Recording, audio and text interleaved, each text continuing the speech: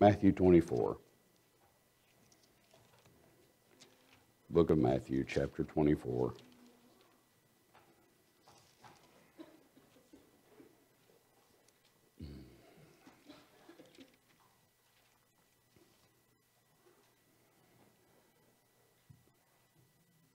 Scholars, Bible theologians refer to this passage of Scripture as the Olivet Discourse, as Jesus begins to proclaim and prepare his disciples for his second coming, for the coming, the end times, the apocalypse.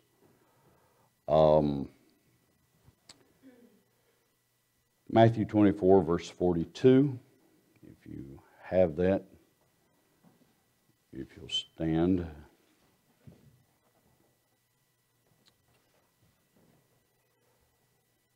The Bible says, "Watch therefore, for ye know not what hour your Lord doth come. But know this, that if the goodman of the house had known in what watch the thief would come, he would have watched and would not have suffered his house to be broken up. Therefore be ye also ready, for in such an hour as ye think not, the Son of Man cometh. Who then is a faithful and wise servant, whom his Lord hath made ruler over his household, to give them meat in due season? Blessed is that servant, whom his Lord, when he cometh, shall find so doing. Verily I say unto you, that he shall make him ruler over all his goods. And if that evil servant shall say in his heart, My Lord delayeth his coming, and shall begin to smite his fellow servants, and to eat and drink with the drunken, the Lord of that servant shall come in a day when he looketh not for him, and in an hour that he is not aware of, and shall cut him asunder, and appoint him his portion with the hypocrites. And there shall be weeping and gnashing of teeth." I want to talk for just a few minutes on great expectation. Great expectation. Let's pray. Lord, we know that your coming is near. We know that your coming is even at the door. God, I pray that you will make us aware. I pray that you will keep our eyes expectantly looking for you, watching for you, our hearts attuned to your Spirit. God, I pray that you will lift up our hearts toward heaven. I pray, God, that you will fill us with your Spirit. I pray that you will open us up to hear what it is that your Spirit would speak to our hearts, God, to make us anticipate your coming for this church and for the events that are to come afterwards. God, I pray that you will give us a desire to see the lost saved. I pray that you will just continue to bless us and keep us, bless this service for your glory. In Jesus' name, amen.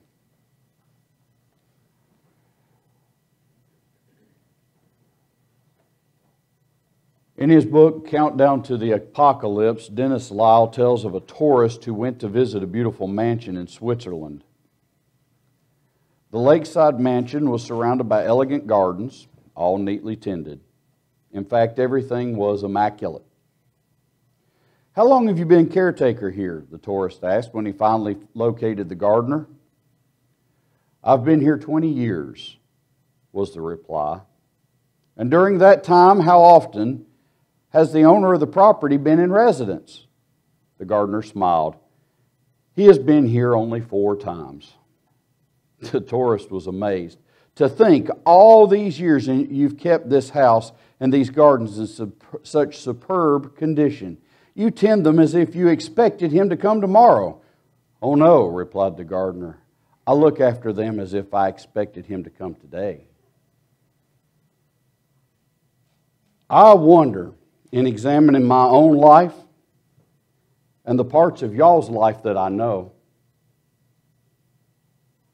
and the lives of others, I've become struck with the realization that if we're living like Christ could come tomorrow, we will likely come up about a day short. I want to talk just a couple of minutes briefly about a doctrine called imminence. It's a doctrine that has fallen by the wayside in many churches, denominations, and it is even being something that is being pushed to the back burner in the Church of God and Pentecostal circles, the doctrine of imminence. Now, I know that not everybody's into doctrine. I understand that, but I can tell you right now that without doctrine, we don't know whether or not we're pleasing God. Doctrine is that which keeps us. Let me tell you, it's great to find the straight and narrow path. It is a wonderful blessing to be on the path that leads to heaven. Doctrine is what keeps us there, because we are prone to wander. We all, like sheep, the Bible says, have gone astray. And what keeps us on the path? The Bible says that His rod and His staff comforts us. What are His rod and His staff? The doctrines, the commandments that He has made for us that keeps us in line. I have laws and rules in my house that are designed to keep the house moving smoothly, and my children must obey them. My Father in heaven has a similar set of rules. It keeps His kingdom running smoothly. And what He expects is His children to keep His rules. There are a lot of people who don't like to think of Christianity as a set of rules.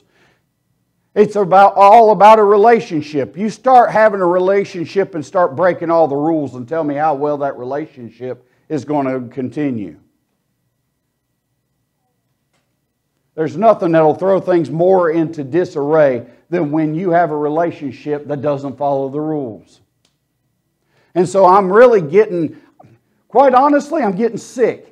Almost sick to death, sick to my stomach about this push or relationship at the expense of rules. I do recognize relationships important, but our integrity is found in the guidelines, in the boundaries, in doctrine. The church used to express doctrine.